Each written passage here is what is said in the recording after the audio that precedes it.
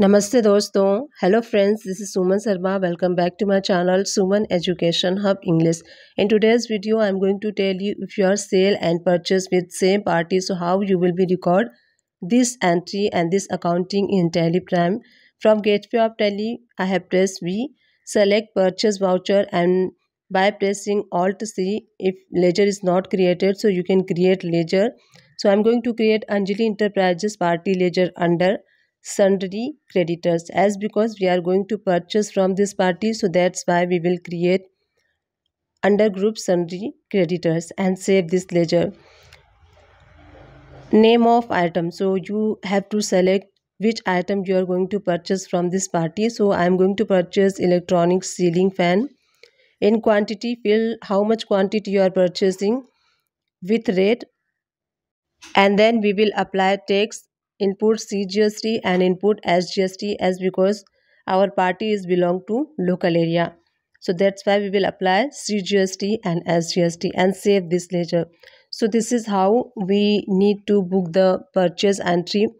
And after some day, let's suppose we sell some product to the same party, so from the right hand side select sales voucher. By pressing Ctrl C, you can create a new ledger under group sundry debtors. If you want to create a separate ledger, so you can create. Otherwise, if you want to use same ledger, so you can also use same ledger we have created under sundry creditors. Select the product, quantity and rate, and then we will apply output CGST and output SGST, as because this is a sale invoice.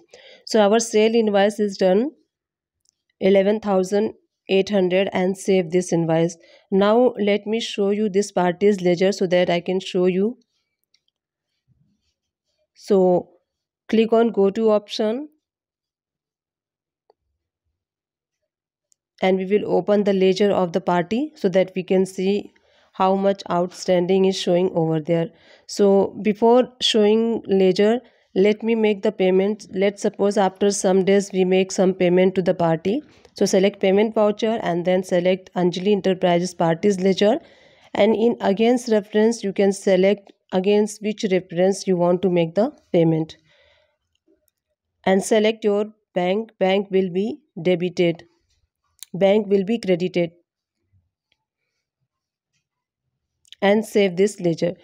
Now let's see parties ledger. So click on go to option and then we will open Anjali Enterprises ledger, and we'll see what is the outstanding is showing over there. So click on go to option and then we will click ledger reports and then voucher, ledger voucher, and from here I will open Anjali Enterprises ledger. Now you can see there is first we have purchased from Anjali Enterprises and then we have sold and then we make the payment. So total outstanding is showing 13,600. Credit side, it means 13,600 rupees to be paid to the party.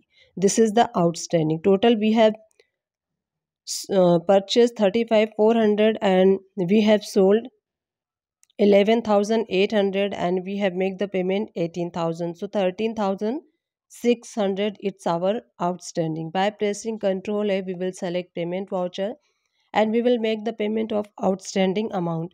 So select Anjali Enterprises ledger and 13,600 from our bank. So save this ledger. Now you can see ledger is nil. So this is how you can maintain if you are sale and purchase with the same party. So you can maintain this entry as I will show you in this video. I hope this video will help you out. If this video will help you out, so please like, share and subscribe to my channel Suman Education Hub English. Thank you and keep watching my videos.